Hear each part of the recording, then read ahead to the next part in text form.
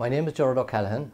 I live in Mallow in County Cork, and I play the bagpipes, have been playing them for years now, mostly for weddings, but I also play them for other functions like funerals and festivals and different occasions.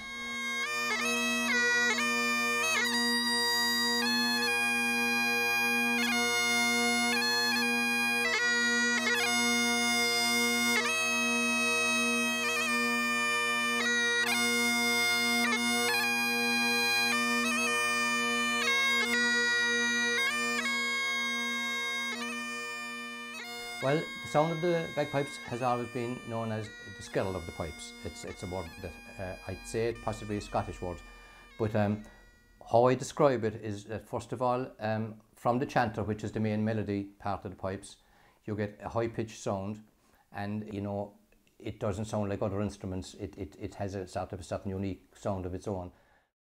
Some people wouldn't have a wedding without bagpipes. They kind of feel that it's part and parcel of the event.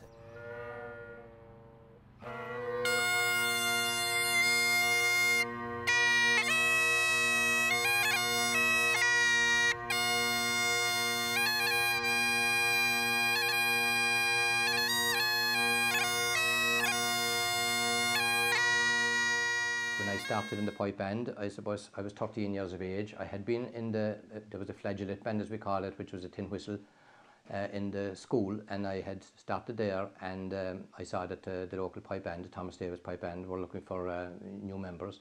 So I went down to one of those meetings, and what I wanted to do actually at that stage was to become a drummer. But that didn't work out because the pipe major at the time was a cousin of mine by the name of Tom O'Callaghan. And Tom cajoled me into going for the bagpipes. He said, he said, if you were a drummer now, he said, you'd be banging, he said, and you'd have all the neighbours annoyed, etc. Whereas if you were playing an instrument like the bagpipes, you could play a few tunes, and it would be nice, people would like it, and you wouldn't be annoying people so much, and so forth and so on. So that got me into the bagpipes, which, it was fine because I never looked back really.